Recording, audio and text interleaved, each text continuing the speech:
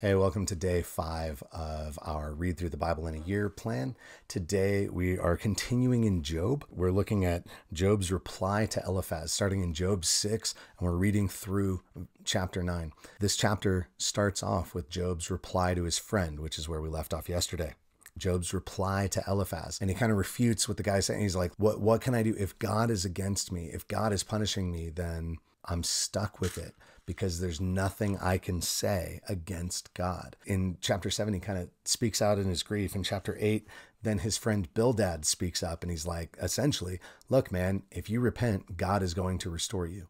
There's no way that that won't happen. And Job replies, yeah, I get that, but how am I supposed to go and take God to court? How can I go and prove my case? Who am I to stand up to God? There are a couple of pieces here that really stand out to me, especially at the end, but I want to highlight a couple of the things. One, at the end of all of this, we know that Job has not sinned. In his frustration and pain and grief, Job is crying out and he says some pretty intense things, but he's never questioning who God is. He's questioning whether or not he has done something to deserve where he's at. And he's questioning, like, how do I have recourse against this? But Job does lament his situation. In chapter 7, verse 11, he says, therefore, I will not restrain my mouth.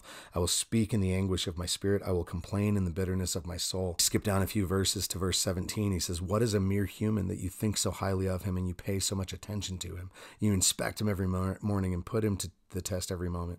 Will you ever look away from me or leave me alone long enough to swallow? If I have sinned, what have I done to you, watcher of humanity? Why have you made me your target so that I have become a burden to you? Why not forgive my sin and pardon my iniquity? For soon I will lie down in the grave. You will eagerly seek me, but I will be gone. And that's what his friend Bildad responds to, is that kind of statement of like, if you repent, he will. If you confess your sin, he will forgive you and he will restore you. And Job says, yeah, I know that's true, but how can I be justified before God?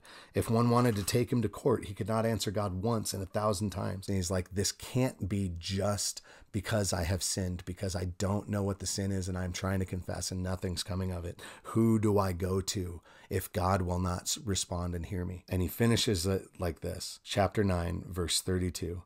For he is not a man like me, that I can answer him, that we can take each other to court. There is no mediator between us to lay his hand on both of us. Let him take his rod away from me, so that his terror will no longer frighten me. Then I would speak and not fear him, but that is not the case.